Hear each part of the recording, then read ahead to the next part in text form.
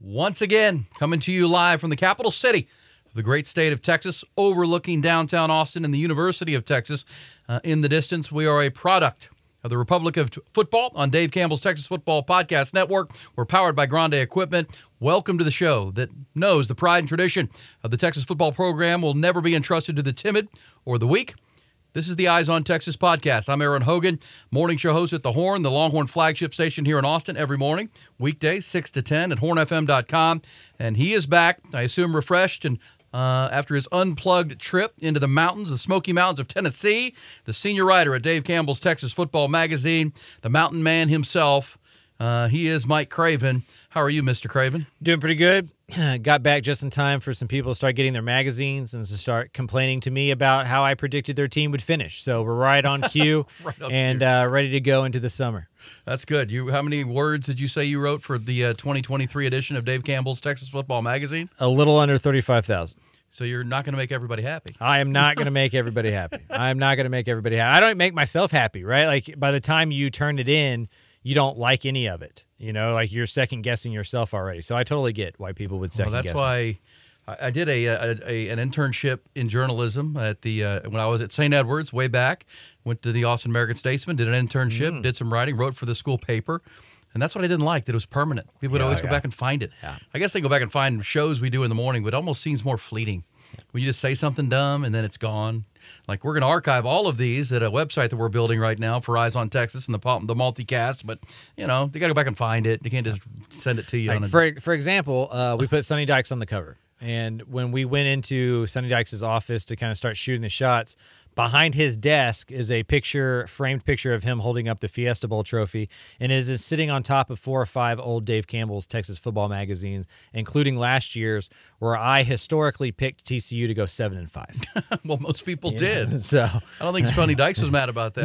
No, but he told me about it. You know, he let me know about it. You know, and so it does live kind of forever there in like a way that is not fun sometimes. And you know what? That's your and our on-air predicting is what makes a season like they had last year magical. Mm-hmm. Like, without the naysayers, there's no magic to it. It was the expected, which is what's going to be fun for the Longhorns this year. There's a lot of expectation. Everybody's expecting the Longhorns to win every game, and maybe not the Alabama game. And that'll be part of our multicast tonight. It is episode 10. We're excited to hit double digits now, and want to remind you that our multicast that keeps you on top of all things Texas football is powered by Grande Equipment. We are a product of the Republic of Football on Dave Campbell's Texas Football Network, so you can find us there. We're on the YouTube page at the Horn, YouTube page at Dave Campbell's Texas Football, also on Spotify and iTunes as we drop it every week here through the summertime.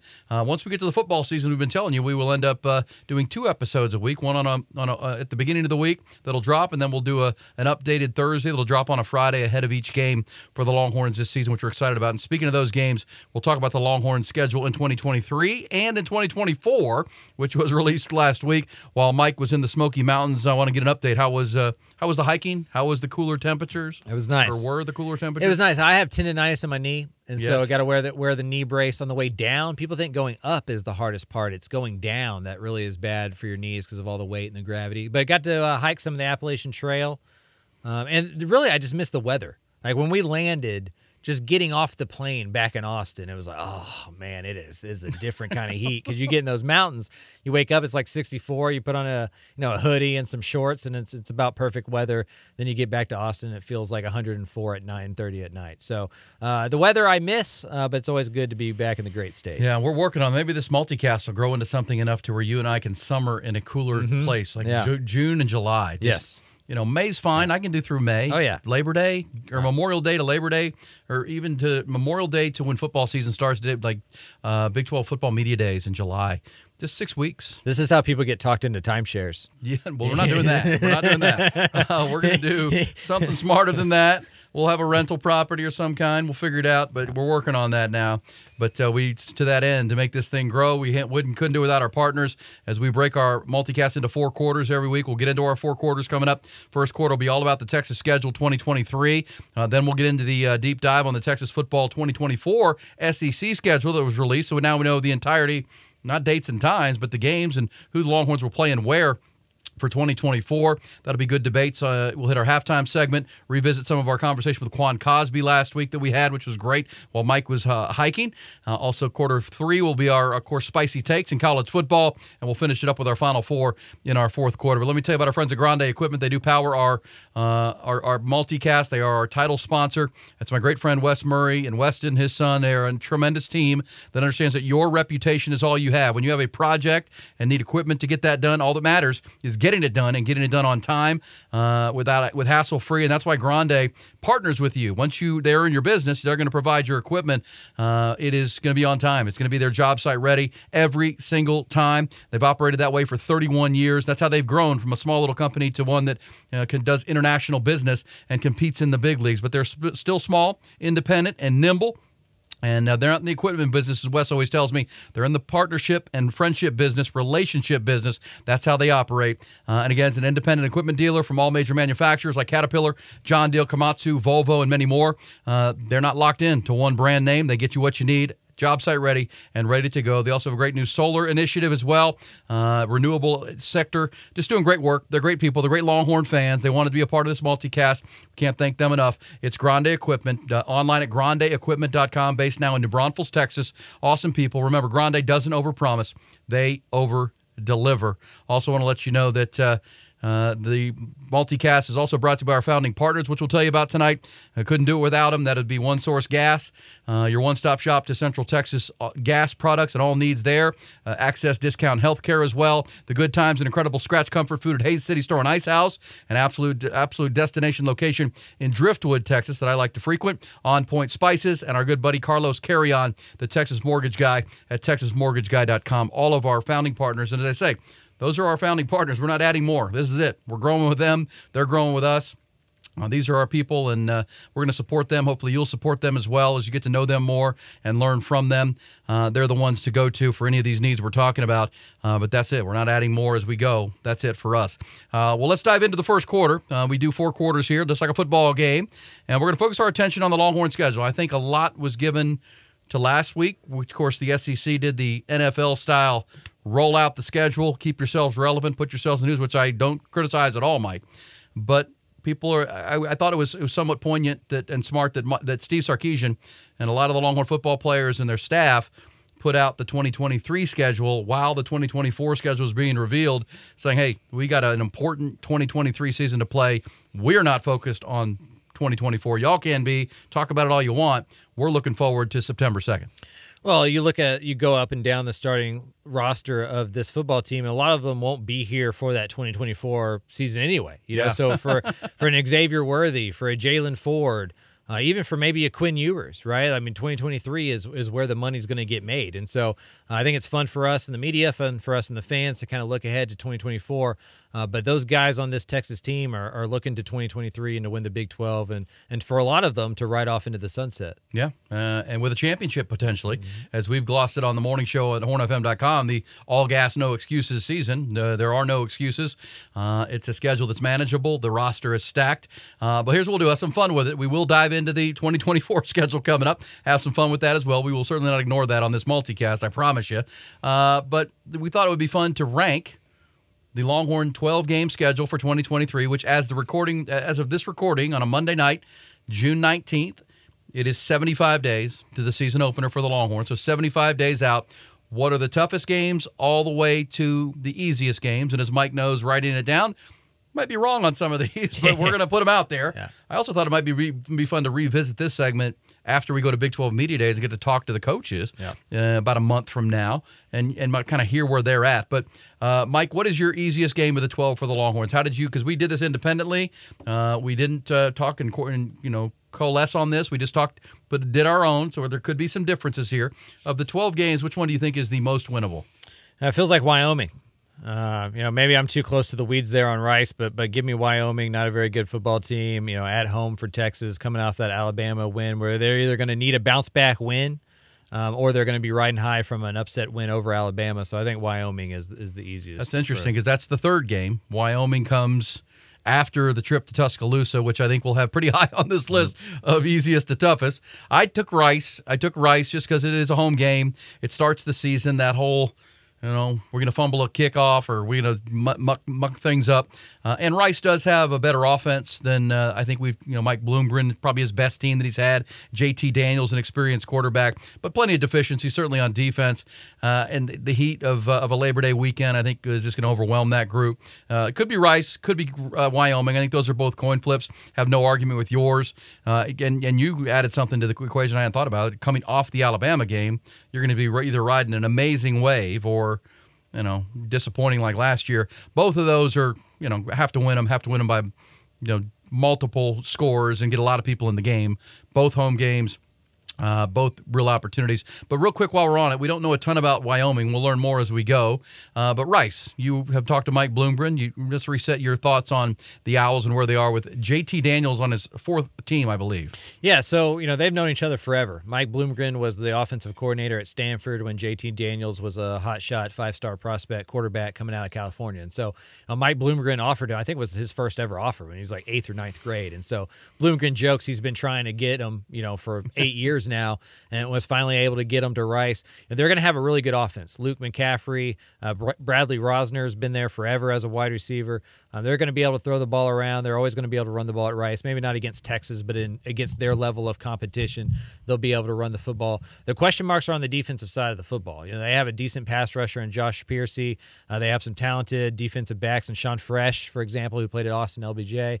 And so, they have some talent. But they're going to be overwhelmed against Texas for sure. Yeah, and that's week 1. That's 75 days from the recording of this episode. It's September 2nd, Labor Day weekend.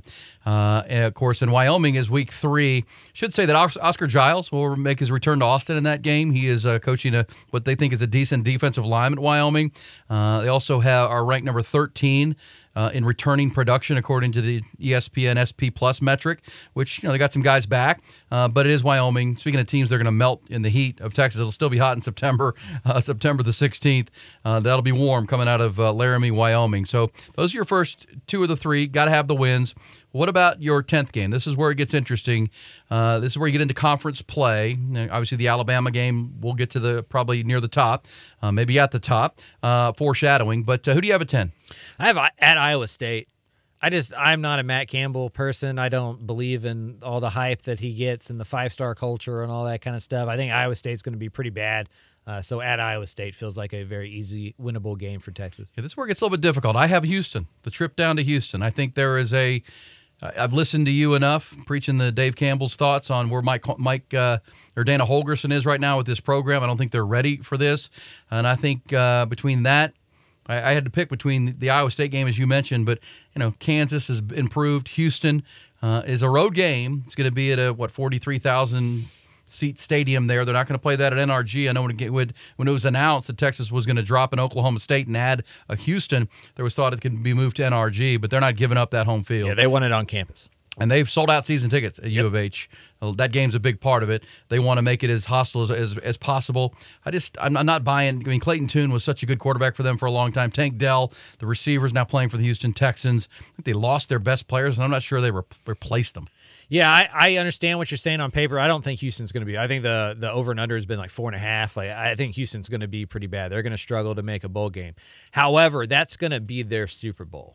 Yeah. Like if they're going to play a big game and they're going to play well and pull out all the stops and have a home field advantage, which they don't normally have, it's going to be that game. And so that's why I kind of have them a little bit higher up the list, just because of how big that will be for the program. Well, let's also see if I had the schedule correct. The Longhorns play Oklahoma, then it's a bye week, and then it's Houston. Is that correct? Is that where we're going with that? So it's also off a bye. That's another reason I put it there, that the Longhorns will have played that Oklahoma game. I think that's a very talked about part of the schedule. That week after the Oklahoma game for both teams, Texas and Oklahoma, always one of those. Whether you win it or to lose it, it's a momentum game. Houston, they're going to get Texas on a fresh week off in Houston. It'll be their Super Bowl, but also be a big game for Steve Sarkisian and his staff to play a game in the city of Houston, coming off a game in the city of Dallas for Showcase. So I'm going to put that as the 10th easiest game. 9, Mike, I have Kansas. I have the Kansas Jayhawks because it's here. It's in the Longhorn Stadium. It's late September, so still will be a warm game. I know Kansas was improved, and I know early in the season Lance Leipold will probably have more, and Jalen Daniels is back. I just feel like the Longhorns' talent will I mean, the 55-14 game from a year ago is just in my head that it was just men versus boys. It was varsity versus junior varsity. I think the Longhorns are better this year. I just don't think that changes that much. I actually have BYU next up. Oh, wow. And the reason I have Kansas a little bit higher up the board, or just really one spot higher up the board over BYU, is it's that week before the Oklahoma game. And that one can get tough for Texas and Oklahoma, is because you're looking ahead. You know how big that Red River rivalry game is going to be. You know, I think Kansas sandwiched between a road game against Baylor and then, the Oklahoma game could get tricky. But BYU, they've lost a lot of guys. I know they're always going to be tough up front. They're going to be developed offensive line. They're going to be developed in the defensive line because, their average age is a lot older.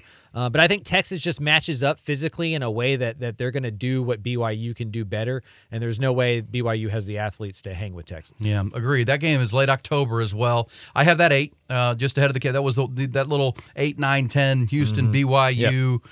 It's almost in tiers. Yeah, the Kansas BYU. That's all. You got to pick it. I liked your theory with the ahead of the Oklahoma game. That's sometimes can be the look ahead game versus coming off the Oklahoma game when the Longhorns have the week off. I put BYU at 8 with the Kansas game at 9. One note about BYU. They added Keaton Slovis through the portal. I mean, much like JT Daniels, how many team programs will he play for? He's bounced around. They may have the top offensive lineman in the conference in Kingsley Suamataya. Big dude, because they always have big guys, right? As you said, the age, and BYU will come in here with some older guys that are 23, 24 years old, but the athletes will be a problem. That is October 28th. I have that at 8. You have it at 9. And then at 8, you have, where are we at with your rankings? Are you at 8? No, we're not. We're at 7 now, I think. Okay, so with Baylor? Yeah, we're both Baylor at 7. Yep, Baylor at 7. At Baylor at 7. Yeah, because I have Baylor at Waco, the 7th toughest game on the Longhorn 2023 schedule. You also have it. Richard Reese at running back will be a sophomore, good player. And something you point out, I was a victim or guilty of this too. It's almost like when you talk about Baylor and their disappointing season a year ago, everybody points at Blake Shapen and quarterback. You immediately go to defense. That Dave Aranda is built on defense as a program, and the defense was a problem. They won the Big 12 championship the year previous because of the defense. Yeah, I mean, you go look at the scores of the Sugar Bowl, the Big 12 championship game, of those down the stretch, and they never scored over 30, and they were still winning all those football games. Last year, they weren't winning those football games because they were giving up a lot of points. They leaned on the transfer portal more this cycle. I think they brought in some really good players on the defense. They're going to be better out wide. I think there's a clear deviation here, right? Like between what we're about, Baylor and the rest of these guys that we're about to talk about, and then Houston, Kansas, BYU down. Like, I think this is where the ceiling. I think Baylor's a really good team. So you think I'm underrating Houston? No. I'm saying that the line, there's 2 schedules. There's Houston, Kansas, BYU, Iowa State, Wyoming, and Rice, and then there's Baylor and up. Yeah. I think Baylor's kind of that right in between of like really good teams in the Big 12 that could start pushing Texas. I don't think any of the other teams we've mentioned so far can really push Texas. I think Baylor's the first team that we're talking about today that can really push Texas because they have some athletes. Okay, and I agree with you. And Baylor, it's their Super Bowl too. Texas on their way out of the Big 12. Everyone wants to give them one more last trip to Waco. Last trip to Waco. Dave Aranda is just a good football coach. I have that at 7. But and this is one I probably regret putting on paper here on my iPad because I have Iowa State at 6, but I listened to you talk about Iowa State. But they do have Hunter Deckers back. I think Matt Campbell is a better coach than you do think he is. I'm a believer there. I like him. And Hunter Deckers started every game last year for them, and he'll be back. So returning quarterback. And Ames is just a weird trip. It's hard to get up for, but they're up for it. One of those kind of deals. We don't know a time on that game yet, but it's I've been to a Thursday night game there when Tom Herman was the coach. Went on a trip to that game, and it's a great place. People are friendly. It's almost like going to a Nebraska game. People are super nice, but they're into it. It's huge, and Texas is there, and does Texas get up for it? It's November the 18th. It's late in the year. There's going to be a lot to play for. Could be weather. Could be Ames, Iowa, November 18th. Who knows what you're going to deal with. Could be rain. Could be some snow. Could be cold and windy. So I put that as the 6th toughest game. Who do you have at 6, Mike? I have Texas Tech. I have them higher. So like the last game of the year, it's at home. Tech beat Texas last year in overtime, and that famous Joey McGuire. Like I told you that they were going to quit, and that's exactly what they did. I think for Texas, they're going to be playing for a Big 12 championship game, or at least a berth into that. Maybe even bigger if they beat Alabama, if they beat Oklahoma. And so I think that's going to be a big game for Texas. I think with the revenge factor, last time they played Texas Tech, I think Tech is right there. Well, I'm going to show my hand here because I know you're a poker player. I have Texas Tech as the third toughest game. I think because of everything you just said, I'm a Joey McGuire believer. I think he creates that, and I think that's the last game of the year for Tech. It's the last regular season game of the year for Texas. I think everybody's going to be eyeing that, and I like the older veteran team, Tyler Shuck at quarterback, and if he gets hurt, I think they've got some depth in the quarterback room. They've got probably the best returning running back in the conference coming back. So I think Tech for me is third. My number 6 is or number 5. We at 5 or 6? 5, I think. All right, 5. My number 5 is TCU at TCU. So I have 5 TCU there. Sonny Dykes replaces a ton. He's the cover person on Dave Campbell's Texas Football Magazine, but he replaces every significant player at every position. The best player at every position on his team, including quarterback, running back. Kundre Miller's gone, Quentin Johnston, all the receivers. So much. I mean, Steve Avila up front. So much production on defense as well. And I mean, maybe I know they bring in a Bryles, but the Garrett Riley loss, offensive coordinator, I think is a factor here. So I think that becomes an easier team. It is at TCU. It's early to mid-November, November 11th at TCU. I put that slightly ahead of the next couple coming. I have TCU at 5 for me. Yeah, I have TCU at 4. Okay. At 4, and I think again, I think these are tiers, right? I think the Kansas State, TCU, Texas Tech, Baylor, those are all kind of in the same grouping for me. I'm going to go at Fort Worth just because it's on the road. TCU is going to have a little bit of time to kind of grow into their team by the time they play Texas. And Sonny Dykes is 3-0 against Texas as a head coach. Yep. Dating back to his Cal days. That's correct. He knows how to play against Texas. He likes to play against Texas. It's a big game for him. He grew up when he was in high school or middle school. He grew up in Austin while his dad was an assistant coach here. So it's a big game for him. He felt like he got passed up for this job, right? So there's that part of it as well. I got TCU at 4. TCU 4. My number 4 is Oklahoma. I am not as big on the comeback for OU yet. Brett Venables is a defensive-minded coach in an offensive-minded league, and I know the defense have improved in the Big 12, but you still got to play offense. I know Dylan Gabriel's there. There's kind of a fractured fan base going on right now that Lincoln Riley. They tried to pretend like it wasn't a big deal that he was leaving and taking so many good coaches and Caleb Williams because they've had so much success from Bob Stoops right into Lincoln Riley. It's the 4th toughest game in my mind, but it's neutral. It's both teams off to the SEC and trying to prepare for that. I like, and if something happens to Dylan Gabriel, who's been an oft-injured quarterback, they turn to a true freshman in Jackson Arnold. For Jeff Lebby on the offensive side. I'm just not sold on Oklahoma. They remind me of Texas in the years when they're trying to replace a coach on the fly, where they think it's going to be fine, they're expecting to win, but their lines of scrimmage aren't great, their depth isn't great, and Brett Venables hasn't proven to me that he's ready to be a head coach at that level in the Big 12. So I have Oklahoma at number 4. Yeah, I was born in '85. I kind of came of age in the '90s, early aughts, and so I have PTSD. Oklahoma will always be higher on that list, for me, and so I think they're number 2. I have Kansas State at number 3, right above Oklahoma at 2. Kansas State returns a lot of players. I think they're going to be as good, if not better, at quarterback, and so they're going to have to replace Deuce Vaughn. But Chris Kleiman, to me, for my money, is the best coach in the Big 12, the most consistent coach in the Big 12, and somebody that is going to play some football, right? They're not going to lose many games on their own. They're going to make you go win that football game. I'll take Kansas State at number 3 and then OU at 2. Okay. And I have the Kansas State game as number 2, the toughest conference game. Longhorns were able to win there last year. And is my date right here? That game is in Manhattan this year. Or is it in Austin? It's in Austin, okay. November 4th, right November after 4th BYU. Here. I'm going to put that as number 1 just because they are the defending champs. Their offensive line and lines of scrimmage are back. Will Howard just came on like a house of fire last year at quarterback. I think that continues in the same system. And I think in year 1, the new offensive coordinator, Colin Klein, the former quarterback, paid big dividends. I thought he was good for them. I think they're going to be good on the line of scrimmage. So I'm going to put Kansas as the toughest Big 12 game for the Longhorns, even though it's a home game, which is tough because I got Texas Tech at 3. I've got Oklahoma at 4. I think kind of like the back end of the schedule, these could be coin flips. But I'm with you. I think Chris Kleiman is the most proven winning coach in the Big 12 Conference, and he's going to have a team that's going to be playing for something when they come here in early November. Yeah, I mean, their floor just seems very high, right? Like, they're just not a team that's going to lay over. They're not going to fade. They're going to show up, and they're going to be in your face. And if there's going to be a team that challenges Texas, that's what I think it's going to take to beat Texas. Like, there's not Oklahoma, Alabama are probably the only two teams on the schedule that can go man for man, talent for talent, with the first 40 on the roster. Where Kansas State can win is just through culture and toughness and togetherness and all that kind of stuff. And so that's a tough game for them for sure. I think Kansas State, I think Oklahoma, their schedule is so easy. Yeah. Like if you go and you look at Oklahoma's schedule, its schedule is so easy. It just feels like that Texas game is the only thing between them and a Big 12 title appearance. Don't disagree. So for the Big 12, I have Kansas State as the toughest.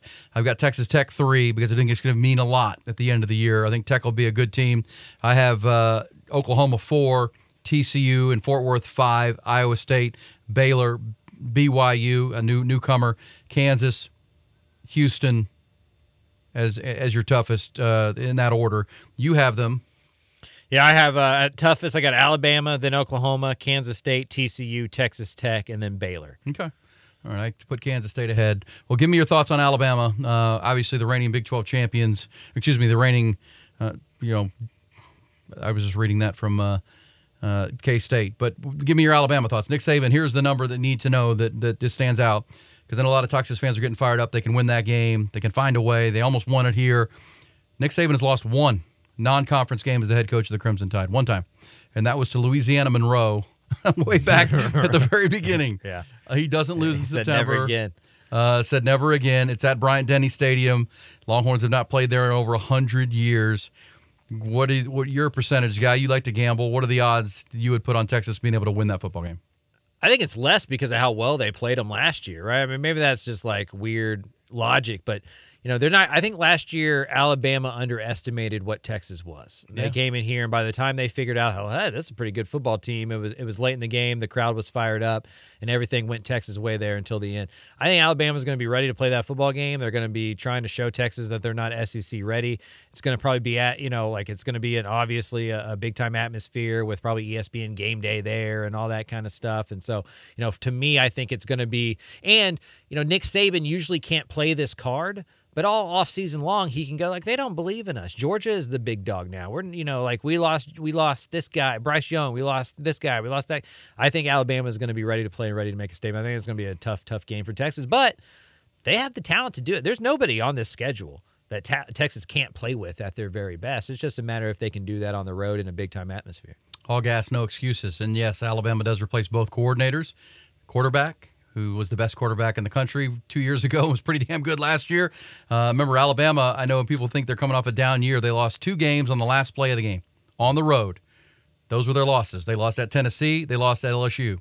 Last play of the game, they won every other game. But because of those 2 losses, both in the SEC West or SEC, they didn't even play in the SEC title game. So seems like a down year, but not that far. And again, Nick Saban has lost 1 non-conference game at Alabama. That's scary good. Our first quarter, that's going to close us down. Brought to you by our man, Carlos Carrion, the Texas Mortgage Guy, online at thetexasmortgageguy.com. It's time for a new mortgage. It's a huge decision for you and your family, whether it's a new one or a refi. Longhorns fans should be working with Longhorn fans. I mean, why wouldn't you? Especially one like Carlos, who's an expert in the field. Just makes sense, works better. People that are like-minded like you can talk football and is going to take care of you, knows the business, the lay of the land. He's a lifelong Austinite, so knows the market back and forth. He's a diehard Longhorn fan who would have gone to UT, but is a good baseball player, so he went to St. Edwards. Couldn't play for Coach Garrido there, but here he is, going on in a decade in the industry, not here to just provide you with a quote. He's your guide to help solve problems, strategize. You just ask some questions and say, where are we at? When might be a good time? I do want to refi this thing. When do things come back? Just let Carlos be your guy. Lean on him for the big decisions in your life. Great communicator, great response times. It's Carlos Carrion. Hey, I have a phone number here, but just go to the website, thetexasmortgageguy.com. You're not going to remember the number, thetexasmortgageguy.com. Don't forget the might get lost somewhere else. thetexasmortgageguy.com. Carlos Carrion bringing you our first quarter. All right, second quarter time. We got to move on. That was a good 30-minute first quarter. We had some penalties and reviews, and a lot going on. But Access Discount Healthcare, created by pharmacists to offer you Netflix-style monthly subscriptions to help significantly cut your prescription drug costs. They're a great sponsor of our second quarter. So let's dive in quick, Mike, with the SEC. They went all in NFL style, announced and released their 2024 football schedule, which will include Texas and Oklahoma for the first time. What were your original thoughts when you saw this schedule come out, last week on a Wednesday night? Yeah, it was one of the, like, when you see the home schedule, you know why Texas moved to the SEC. Like, obviously the money is why Texas moved to the SEC. But the reason that money is there is because you're going to have home games against Georgia and Florida, instead of Kansas State and Texas Tech. And that's no offense to those schools, right? But like, it's just different. And even Kentucky, right, a big game. And so, it was just one of those, once you see it for the first time, you know what's coming. But once you see it for the first time, you see what that home schedule is going to be like in front of DKR, like, okay, it's going to get to a point where, like, there's some big games coming that weren't coming in the Big 12, and it's going to be exciting for the football fans. Yeah, Georgia, Florida, Kentucky, with Mike Stoops coming here. UTSA even is a good home game with what's going on down there in San Antonio. Colorado State's not a terrible week one game. The added game, because remember they're playing 8 games in conference. The Longhorns had to add a 12th game. It's Louisiana Monroe. That's been announced. That'll be the easiest game of the year, but a great home schedule. My least favorite band or country band of all time is Florida Georgia Line. You get Florida and Georgia. They're awful. If you love their music, we'll move on from that topic. But they both will be in time. Again, we don't know the dates, but you get Florida, Georgia, and Kentucky. That's just fun. And then here's the things that stood out to me. There are 7 home games. Yes. In year one, 7 home games, big time. Only 4 true road games because you played Oklahoma in Dallas in October. The Michigan game will be just like Alabama this year. It'll be a monster. So if you're a Longhorn fan who'd like to make a road trip, you're going to have to choose between Michigan. A&M is going to be the road game at College Station. We haven't seen a date on that yet. Arkansas is a fun road trip. And then Vanderbilt will be an underrated road trip because I just got back from Nashville this past weekend. It's a blast. Yeah. And Vanderbilt is just north of downtown. I mean, you mean from Broadway, Lower Broadway, where the party goes on, and Florida Georgia Line has a bar and all that stuff. It's a party, and Vanderbilt is right to the north of it in the Hospital District. It's a beautiful campus. That's a cool place. And I would say this. Do a buddy trip to the Michigan game. Take your wife or girlfriend to the Vanderbilt game. She'll have a blast. Put her up in the the Thompson Hotel down there in the Gulch, or put her up at the one of those nice, cool boutique hotels. They've got what do they call those? The Graduate Hotels, and the rooftop is all Dolly Parton pink themed. Right. It's really cool. Put her up there. You'll have a great time. But cool road trips too, in addition to the badass home schedule. And, maybe also just go with your buddies, because it's the bachelorette party capital of the world, So you can go to the Pantheon. You don't have to go all the way to Athens, right? It's like the Athens of the South, or whatever they call Nashville. And so, that is an underrated trip. You'll be able to get tickets. Tickets will be available cheaper than Arkansas or A&M or Oklahoma and Dallas. And so, once you just, you don't know the weeks and the schedule and how it's going to lay out, but you start to see that schedule and you start to see how it shapes up for road trips and for home games. And you start to realize why it was such a good move for Texas to join the party and get to Jay the Hartzell, the president, is he's a business guy, right? He was Macomb School, head of the Macomb School. The revenues through the roof. Just think about those road games: Michigan, Oklahoma, and Dallas, A&M, Arkansas. I mean, come on, that's old school. It's historic. Revisiting the A&M game, getting back to playing Arkansas. I know it didn't go well a couple of years ago. There's some helmet-on-helmet games right there. Yeah, Oklahoma. I mean, it's your childhood. If you're older, younger, even you'll learn the history of those games. And the Vanderbilt game is just a fun road trip. Not a bad one in there. I mean, Nashville's a lot more fun than Ames, Iowa. I can promise you that. Or no doubt. Manhattan, Kansas, or easier Lubbock, to get Texas. to. And, it's a straight flight from Austin Bergstrom to or anywhere in Texas, really, into Nashville. You'll have a blast. So love that schedule. It's going to be fun. We'll have more to talk about it. That's why we did the first quarter on this year's schedule. But, man, already building momentum into 2024. Pretty nice job by the SEC to roll that out. But, again, last thought on that. As far as a first schedule in the SEC, it's fun and it's more manageable than you would have imagined. To draw Vanderbilt, Kentucky, Mississippi State, in addition to your traditional rivals, add Louisiana Monroe, 7 home games, just 4 true road. Again, they're all going to be tough when you're playing the SEC. That's what you're signing up for, but manageable, I think, would be a good word for it. All right, the second quarter brought to you by a great thing. This is, if you take prescription drugs for you and your family, this is something you have to get to know about. It's Access Discount Healthcare, created by pharmacists because they get frustrated with the high tabs as well. They understand how this can work, and it's a prescription drug platform, essentially like a Netflix model. You simply pay a small monthly fee, and you access that platform for all of your prescriptions, and they're free. You pay the monthly fee. If it's a single person, it's $21.99. If you got a couple, it's $26.99, and for a family of 3 or more that all live in the same household, it's $31.99. They're $32 every month for all of your prescriptions. They'll be mailed directly to you or picked up at over 64,000 pharmacies like Walgreens, CVS, and others. You can go to their website and our landing page and see the drugs that are included before you sign up.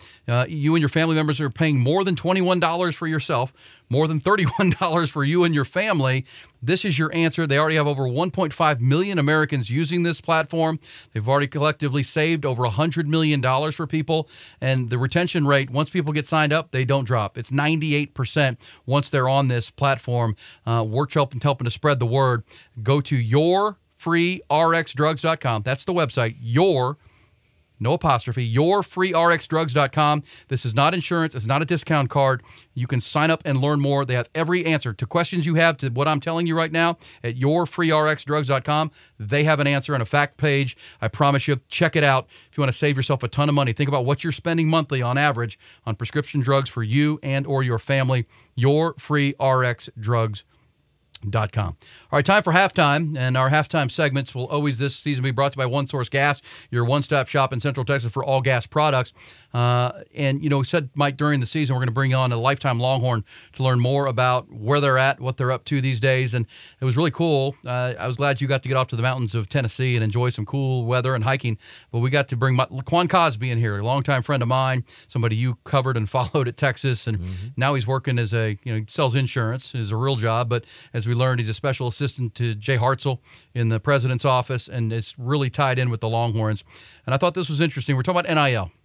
And in our halftime segment, there's a new bill just signed by the governor. I think it's State Bill 2804. And it loosens restrictions on NILs, and certainly they want the funds, the collectives, in the state of Texas only, which has raised the feathers of everybody else. And it's going to make it easier. You're going to be able to raise money with the Texas One Fund and others for all the schools in the state of Texas that play Division I football, raise money, get bonuses and points and better parking and better tickets, much like you've done for the Longhorn Foundation. But this was interesting with Quan talking about NIL. And remember, Quan played 4 years of minor league baseball, then came back to Texas in 2005, won a national championship, but came back with a mature head on his shoulders. And listen to Quan talking about what he likes about NIL and what we talked about, that yes, there's going to be issues. We've got to iron out a lot, make it a little more equitable. But I want your reaction to Quan's thoughts on NIL and how it connects these student athletes, not just football, but all student athletes, with the infrastructure at the University of Texas.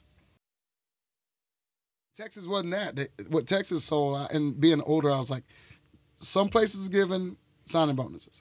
For me, Texas was an annuity, and they made a promise. It was going to mature through the years, and then you get to know that network, and that's essentially how it happened. So talking to Jordan Whitten about it, talking to a lot of the current players about that perspective, even with the NIL piece of it, I was like, dude, y'all don't even have rules. You can go hang out with anybody. They can buy you meals. You can do anything you want. So taking a little bit more advantage of it, and kudos to Texas because they still manage it, a decent amount. The fans are getting involved because with that new bill, the good old Aggies, they would love to buy them another team. 12th man with the plus 12th foundation. Man. Yeah. And then, of course, we have a big little pot to work with as well with the foundation we created. So that's Wild Wild West. Because of that bill, the feds, I don't think we'll get through this year without new legislation passing on their end. Had that conversation at the Tower today. So that little things like that we talk about and we pay attention to at the Tower, but translate to the sports / campus experience.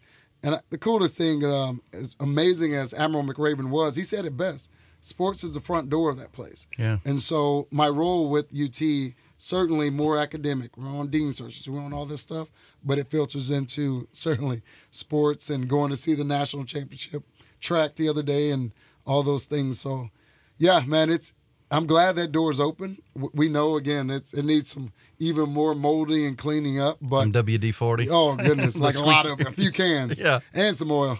But I'm glad it's where it is, and I'd like to see it fixed for the most part or cleaned up. But it's really cool the way I know UT is taking advantage of those relationships. Yeah. All right, there's Quan Cosby last week, and I just thought that was an annuity, not a payment. Like whether you're paying players under the table, Quan coming from a business background, playing minor league baseball, he talked about how he had to buy his way out of his Angels contract and made that decision. That's insightful. And then went on to say, Mike, that he organized a deal with Mac Brown, and Mac would set him up with a quarterly lunch with one of the heavy hitters at UT while he was playing. Quan would pay for his own lunch, but he'd get to meet them and just learn. And now we're seeing that with NIL, that they're getting to correspond with these big-time donors and boosters on a legal way.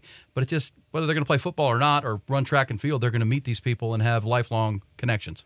Yeah, I mean, I think for most of college football history, it was a disadvantage to be in a major city. If you look at just like the major teams in college football, it's Alabama, Ohio State, Michigan, Oklahoma, USC and Miami are outliers, but those are private schools, right? Like Texas is one of the major cities in college football, and now it's an advantage because Oracle's here, because Dell is here, because of all these companies are here, that you can get in front of people that aren't going to just pay you money right now to play as a sophomore, but that may kind of pay for your life as a job, after football and beyond. And so I think Texas has that advantage. They can put business leaders and Fortune 500 CEOs, not just in their alumni base, but at their same front door, right? And for most of these guys, the NFL is the dream, but it's not always a reality. And even if it is, it's a short one. And to have something to fall back on like the leaders in Austin around that campus and around this city is huge, and it's only growing. Well, it's amazing. Quan has talked about the guys who have come back, his former teammates that have started businesses, the Brian Arakpos, the Michael Griffins, and those guys. They don't even know how to reach out to, who to reach out to. They call Quan, and Quan connects them with, oh, you need to talk to this guy. You need to talk to this guy or this person, this lady. And, that's developing now for these younger players. I know, again, Quan's right on. We got to iron out a lot of issues because it is a wild, wild west. There aren't a lot of rules. But big picture, I think, if only 3% of college athletes go on to play professional football, well, the 97% while they're on campus can meet people that can impact their lives greatly. And they weren't allowed to before. There was a wall built between student athletes and boosters because of the rules, and no one wanted to get in trouble. People would try to skirt the rules, but you never met those people. They were there. If they were given money under the table to pay for a player, they just wanted to play good. They weren't investing in that player's future. This allows for some of that. And when we say that, 3% make it to the NFL, I think the thing we don't talk about is of that 3%, only 1% doesn't have to work again. Yeah. A lot of those guys, even, I got an uncle who played 8 years in the NFL. He's got a job, and so even with the pension, and so to have the network at the University of Texas and in the city of Austin is something that the University of Texas should leverage, and from what I know, is leveraging very well. Oh, sure. And they give you those stats, and they tell you, meet these people, and they can give the example of Tucker Dorsey last year. James Madison transfer from the Division II level. Diamante Tucker Dorsey came here for 1 year, was kind of a nondescript player, started some games. But while he was here, met Gary Keller from Keller Williams Realty. He's now a mentor to him. He's on his way to being a high-level realtor, which wouldn't have happened without NIL, without that opportunity. And Keller just kind of took him under his wing. It was just, but those are cool stories. Those are things where a guy who, when football's over, what's he going to do? That's what college is for. Yeah, that's what college was for me. Yep. That's what you do it for. And before there was a wall between it. Love that it's happening. Needs fixed and needs rules, but works. There's our halftime segment brought to you by One Source Gas of Austin. They are your Texas compressed gas leader. One Source Gas provides compressed gases such as CO2, nitrogen, oxygen, propane, many more to various industries in the great state. One Source Gas is your CO2 provider, the lead one for the service industry and, of course, the hospitality industry, serving medical as well. It's One Source Gas, run by my buddy Richard Strever, locally owned and operated for over 12 years. They understand that exceptional customer service is the key. When your success is in line, it's your business, right? You can't lose your CO2 if you've got bars and taps and everything going there. If you're a restaurant owner, you need to have it. Your dental office, your veterinary clinic, you'd have compressed gas needs, and you're looking for a new CO2 compressed gas provider. Can't recommend them enough. One OneSourceGasATX.com, OneSourceGasATX.com, or call Richard, 214-8484. That's 512-214-8484. One of their staff members will be glad to help you with your compressed gas needs. Good dude, promise you. Awesome folks, and do a heck of a job all through Austin, South Austin, into San Antonio, doing an awesome job. OneSourceGasATX.com.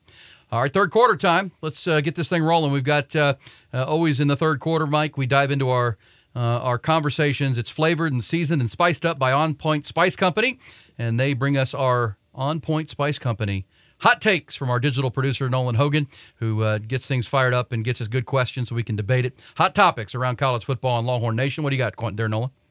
So I did kind of like y'all's first quarter segment. I have my top 10 toughest games for this 2023 season. But I feel like mine is more based on scariness rather than toughness. Because I have Alabama at 1, obviously, that speaks for itself, in Tuscaloosa. Bama's ready to make a statement after the 1-point win last season. Got OU at 2, natural rival. I think this season's going to be a little different. They didn't have a quarterback last year. 48-0. They're looking to make another statement. 49. Don't 49 short of a point. Longhorn fans will come after us. They're looking for 52. We missed a field goal. Yeah. So we're looking for 52. But I think that this time with the Sooners having a QB, I think it'd be a different game. They're going to be ready to play. It won't be. I don't think it'll be a boat race like it was last season. Number 3, I have TCU. They didn't lose a game in the Big 12 last season. We got Sonny Dykes as head coach. I think. You're saying don't sleep on the Horned Frogs. Do not sleep on the Horned Frogs. They just won the Big 12 last season. They're going to be back this year. I think the loss of Max Duggan is big, but I think they can figure it out with the defense they have. Hold on. They didn't win the Big 12 last year. They lost by an inch in the Big 12 title game to K-State. No, they won the regular season Big 12. In the regular season, they won the Big 12 before that the is correct. championship game. But you're right. I just was, because, again, we'll get emails and whatnot. But they lost by an inch because they didn't let Max Duggan run the quarterback sneak, Mike Craven. What are we doing? No. That play can't be stopped. Ask Jalen Hurts with the Eagles. You can't stop that play. Put him in the end zone. So you have a TCU 3. I like that. TCU 3. I have Tech at 4. Tech up there at 4. Tech is the dark horse. The Tech love is starting to scare me as like a Joey Maguire fan club person, right? Like the Tech love is starting to scare me. It's because like to be a dark horse, there needs to be like a little bit of hesitancy. It's starting to feel like Tech is the third favorite in the Big 12, and that scares me a little bit because I'm not quite sure they're ready for that on the defensive side of the ball. Yeah. He thinks they're ready, and you know he's confident, and the Red Raiders are ready to get their guns up and be all in on that deal. So you got Texas Tech there. What else scares you in this Longhorn 2023 season? I got Baylor at 5. The only reason I say that is they're coming off the Wyoming game. They're going into Waco, last game in Waco. Don't let me die in Waco. I think that game is just going to be a little tougher than we were expecting, and I think that it's just Waco. You never know with Baylor; they're always good. Like Dave Aranda has the defense. They can figure out how to stop some weapons. So if that game is closer than we're expecting, it's going to be scary. 6, I have Kansas State. That game, they lost a little. They lost Deuce Vaughn. They have still weapons with Will Howard, but where are those going to be placed? Who's going to replace that weapon in Deuce Vaughn on the carry? Who's going to take those carries for Deuce Vaughn? I put Houston higher. Y'all had Houston low 8-9 range. I had Houston at 7. Another easy game to overlook after the Red River Shootout. Despite the bye week, I still think that game is easy to overlook. Going into Houston, Holmgren knows how to get it together. I think that game's a little. That team will be already seen UTSA, TCU, and Texas Tech prior to playing us. Okay. So I think they're going to have a little look at what the Big 12 is offering, and they're going to be ready to play us. And then I have Wyoming at 8.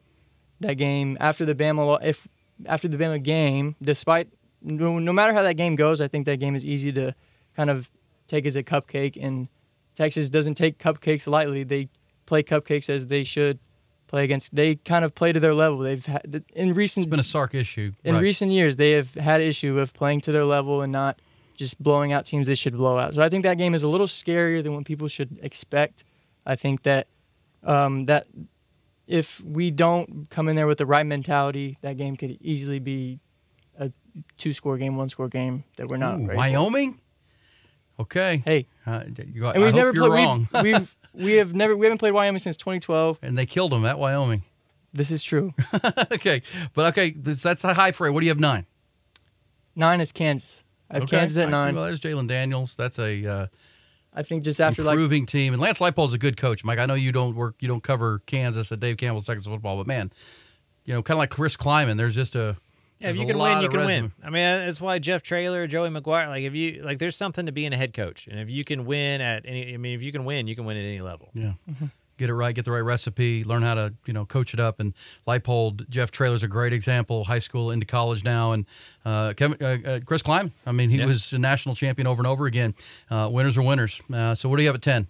10, I have BYU. Okay, BYU. Historically, Texas is 1-2 against BYU.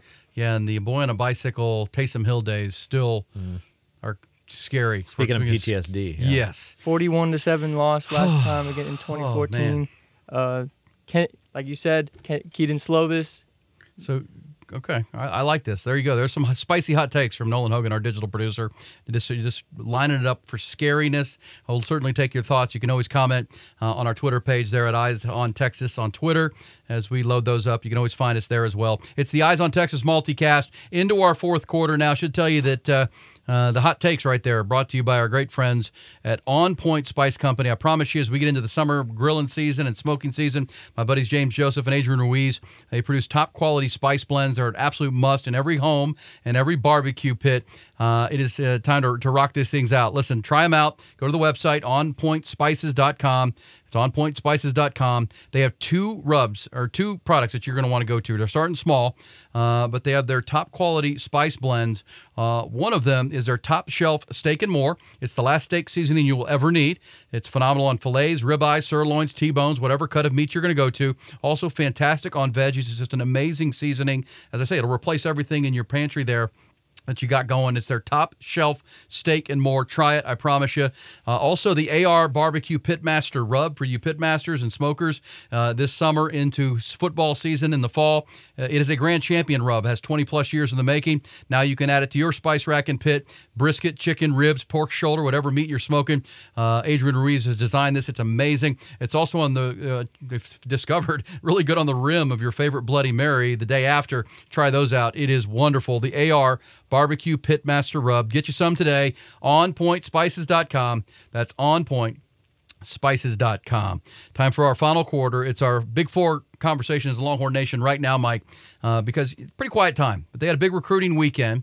That's one of our Big Four conversations. Big recruiting weekend this past weekend. Rolling out the red carpet. More than 20 prospects. 2024 and 2025. They'll have another one this weekend, which we'll tell you about. That's coming up big. This weekend being, coming out of Juneteenth and into this coming weekend.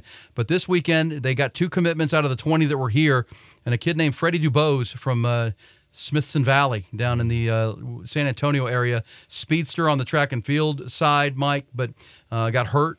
You missed most of his junior season with an injury, but came back in time for the track and field side. The word on him, freak athlete. Has a lot of the uncoachables, but still needs some of the coachables. He's a raw player, but one of these freaky, super fast, 6'2", lean guy that can go type of wide receiver. Yeah, he'll remind a lot of people of the same build that seems to be Sark's MO, right? Like Xavier Worthy, Jonte Cook, even Devontae Smith back at Alabama, that long, wiry wide receiver with a lot of quick twitch. Qualified for the 6A triple jump and long jump, as a sophomore. Tore his ACL the first game of his junior season, so didn't get a lot of football tape of him last year, obviously. But you go with athleticism on the outside. They want big guys in the middle and speed on the outside. He absolutely checks that box. They're just going to load that room with as many playmakers as they can possibly make, and then the cream rises to the top once you get on campus. Yeah, and coach him up. Chris Jackson, the new wide receivers coach, has come in from the NFL. This is his first commitment, first of what they hope are many. But you're right, there is a type. He wants big humans up front. Speed on the outside. You're not playing at Texas moving forward as a receiver if you don't run 4.4 or lower. You got to be a freak. And, the one thing I was told by someone who's seen this kid, freak athlete, the uncoachables are ridiculous. He needs coached. He didn't play a junior year of football. He needs a senior season. He's going to need reps, but he's got a lot you can't coach. He's taller than you think, pretty good wingspan. You talked about the triple jump and track and field, just a freaky athlete, kind of a raw lump of clay you got to work with, which, with a senior year to play, you're excited about that he's committed to the Longhorns. Also, this one is really intriguing to me. 4-star cornerback Santana Wilson out of Scottsdale, Arizona. He is the son of former Arizona Cardinals and NFL All-Pro safety Adrian Wilson. And this is becoming a trend for Sark, the sons of NFL players, as Arch Manning is an example. I just think there's that means a lot to the parents of other kids. They're like, oh, Arch Manning's parents like Sark in the program. They haven't won a lot, but man, that means something. Adrian Wilson, just a stud of a player, and this kid looks like the real deal. A lot of people thought he'd stay home, but wanted to, fell in love with Texas. I mean, those signs of approval from, NFL players, I think mean a lot to a staff. Yeah, I mean, if Peyton Manning and Arch Manning, Cooper Manning, if the Mannings are signing off on quarterbacks, and I mean, Adrian Wilson's like the player personnel guy for the Carolina Panthers. That's like right. He's still in football, and so when those guys are vouching for you, I would imagine that helps you a lot with other people's parents. Maybe not. Maybe I don't know if the players know who an Adrian Wilson is, but the other parents who, hey, this guy works for the Carolina Panthers and he's sending his son here, right? Like that guy's Arch Manning. He's sending, he's getting his grandson here, and so I think that absolutely helps them. With Wilson, with Santana particularly, I think he may end up a safety. I don't know if he's fast enough to stay at cornerback. We'll have to see about that. Then the other part is, I remember being on the beat, and you go out to Arizona, and I would watch Jake Smith, and you watch Bijan Robinson and Latham Ransom and some of those guys. Keely Ringo, it's not good. Like the level of competition out there at Arizona, even at their highest classification level, is like 2-3A ball here, right? Wow. So like there's going to be a level of adjustment period that needs to happen, even though he's at one of the bigger Arizona schools. It's a different level of competition, and so you'll just never know how they're going to adjust to that. Yeah. You like the bloodlines. You like the vote of confidence from a high-level executive in the NFL like that. And I think you're right about parents. I mean, just, talking to Adrian Wilson and his family, what do you like about it? We have questions here. What do you think? The Arch Manning stamp of approval, that's kind of a trickle down to that. And another big weekend coming up, I believe the Duncanville defensive end Colin Simmons, the pass rusher, will be here this weekend. That's early, but there's a sense around Texas, Mike, that they like these June visits, that they feel like they can get a lot of time with the parents. They can roll out the red carpet. We just heard from Quan Cosby, sell everything that is Texas, the total package, while the parents are on campus. There's no game to worry about that's the fall. That's the main thing. And they really like these June commit. A lot of Texas fans are like, why is he coming in so early?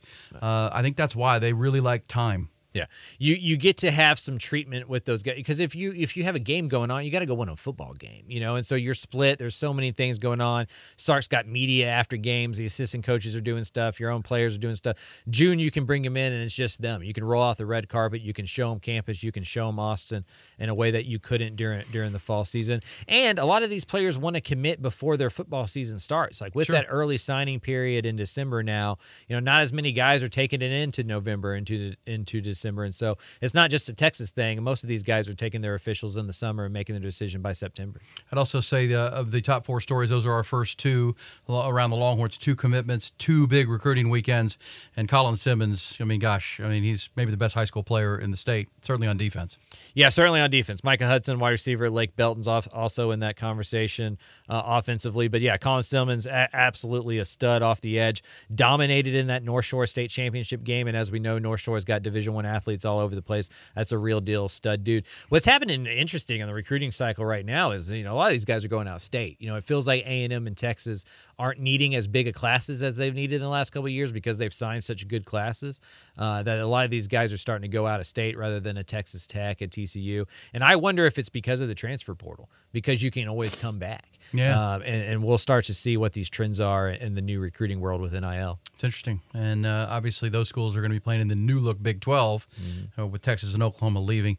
So real good stuff. Real quick note on Longhorn baseball. We do try to keep up with other sports, but Longhorns shortstop Mitchell Daly has entered the transfer portal. That raised some eyebrows. Probably shouldn't be a huge surprise. Mitchell did not play great as a junior.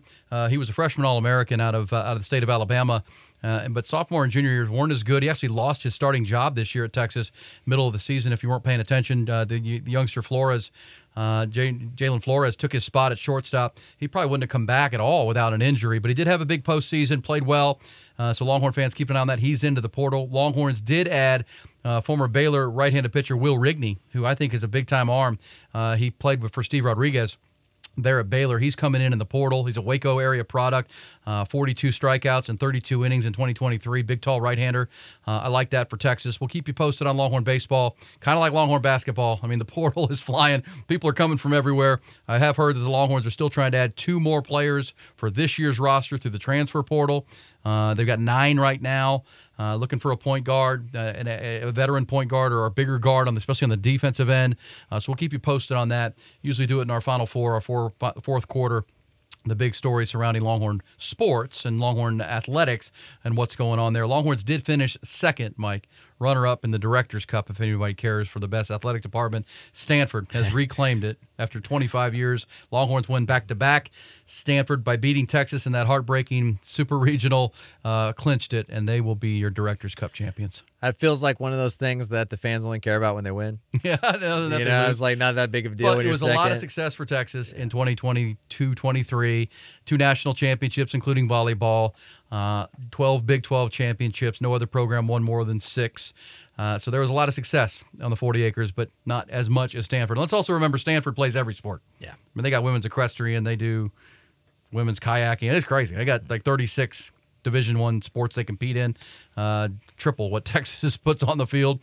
So they do have a bit of an advantage there. All right, that final quarter and those Final Four brought to you and delivered by the Good Times and Incredible Scratch Comfort Food at Hayes City Store and Ice House. Absolute destination location. Our favorite place is in Driftwood, Texas. It is tremendous, open for business and ready to rock and roll. They're 8 years in now. You serve your family. They're beautiful and open every day, seating on their beautiful patio or outdoor sports bar, inside as well. Quickly becoming famous statewide for their scratch-made Texas comfort food that include wood-fried pizzas, house-ground burgers, over 53 beers on tap out there in that ice house. They're right there in Driftwood between Wimberley, Kyle, Buda, Dripping Springs. Great location. You been there yet, Mike? Have you made it out to Hayes City Store and Ice House? Met my uncle out there. He lives in Wimberley. It's kind of halfway or close to halfway between us. Really good. Bacon jam. Bacon jam burger is the best, man. Mouth-watering, making me get hungry right now. Right there in Driftwood. Find their entire menu because you'll want to know what you're going to pick before you get out there. Hayes City Store, Texas, TX.com. Hayes City Store, TX.com online. Also have a great Facebook page. And that's going to put the wraps on another edition of the Eyes on Texas multicast. Mike, any parting thoughts, final thoughts as you're back from the Smoky Mountains to the searing inferno that is Central Texas? No, I get to take a break and go to Houston where it's 2 degrees cooler, but 1,000 more degrees of humidity. So going to enjoy that. Going to go have some interviews with the Cougars so we can talk more Houston. When you come back next Monday, we'll have that as part of our conversation. And trying to get a one-on-one with JT Daniels while I'm there. That's to be determined. If you get that, we'll play it here on the Eyes on Texas multicast because the Longhorns will play the Cougars October the 21st down in Houston. Looking forward to that for sure. Also looking forward to the Dave Campbell's Texas Football Magazine rolling out, which is coming your way for sure. You said some people already have their copy. Yeah, if you subscribe, you get it early. So you go to texasfootball.com, you subscribe, you save on shipping and handling, you get the recruiting and the basketball magazine as well, plus all the digital content that we put out. So it's a really good deal. And you get the magazine early, and you get to complain to me before everybody else gets to complain. That's great.